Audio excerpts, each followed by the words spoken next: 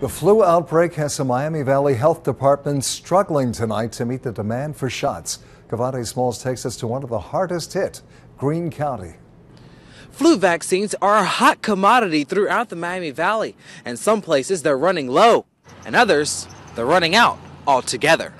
The Greene County Health Department has seen countless people and received numerous phone calls from people desperately seeking flu shots, which are in limited supply, to say the least. But the supplies are very, very limited, and we do anticipate that we will be out of vaccine by the end of the day.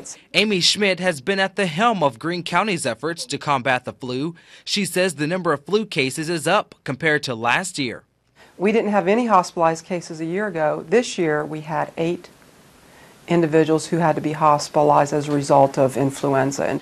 Ronnie Acton and his grandson Owen came to the health department hoping to get flu shots, but the limited supply meant only Owen lucked out to get vaccinated because all adult vaccines were gone. We were told we got here too late for the adults. I guess they run out sometime early this morning for the adults, but you know, it's important to get the kids their shots. Like Greene County, Miami County also expects to run out of flu vaccines by day's end, and Clark County ran out completely on Monday and doesn't expect any more vaccines until tomorrow.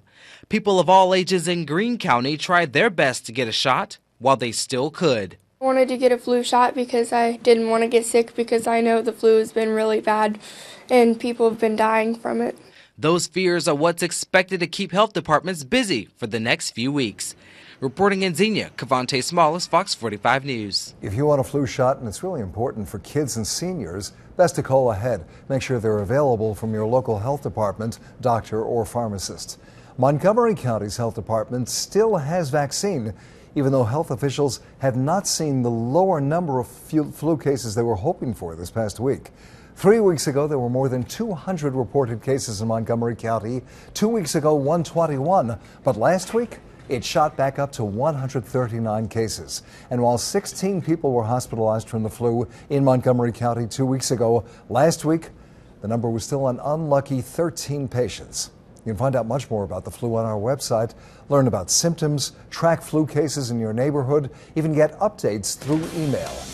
Just go to fox45now.com and look for the flu outbreak tab. It's under Hot Topics.